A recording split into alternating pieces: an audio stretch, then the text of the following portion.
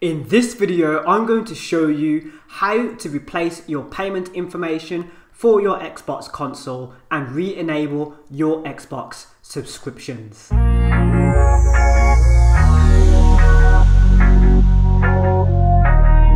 So the first thing you will need to do is to sign in to your Microsoft Outlook.com account. Click the sign in button while on Outlook and then enter your email and password combination in order to sign in to your Outlook account.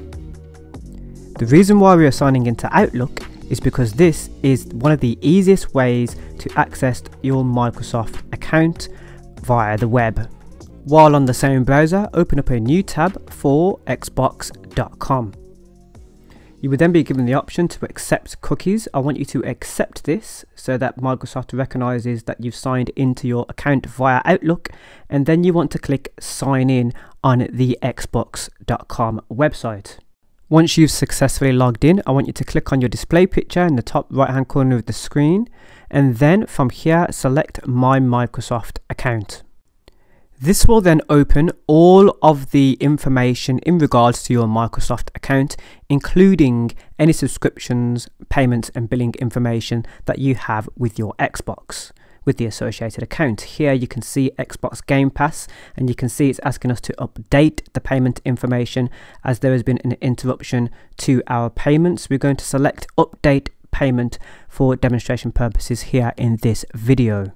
Now, as you can see already, we have a few options. You can see how much is outstanding and what needs to be paid.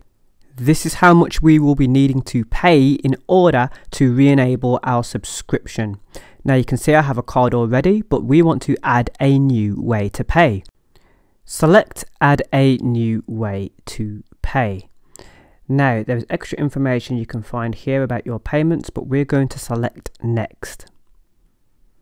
Here we have a few options for payment, for example, credit/debit card, PayPal, and mobile phone. You want to select credit/debit card. You will need to add your credit/card information in order to have it as an option that you can toggle down here and select. Once you've selected your new way to pay, press Pay Now. You can now see that Microsoft is processing the payment for the Xbox subscription, which was previously interrupted.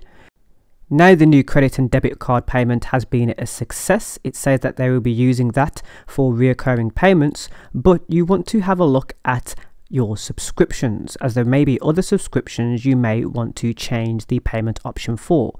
Select Back to Subscriptions. This is where you will be able to find more information about the payments you are making with your Xbox console.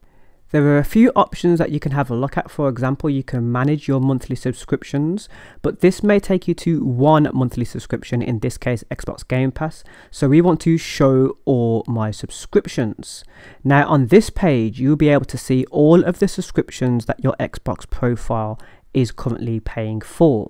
You'll be able to manage a subscription. For example, here is an expired card that no longer works and I want to change the way I pay. Of course, I've just added a payment option, so I'm going to change that to the new payment option for recurring billing. It's loading now, saying please wait. You will have the same loading screen.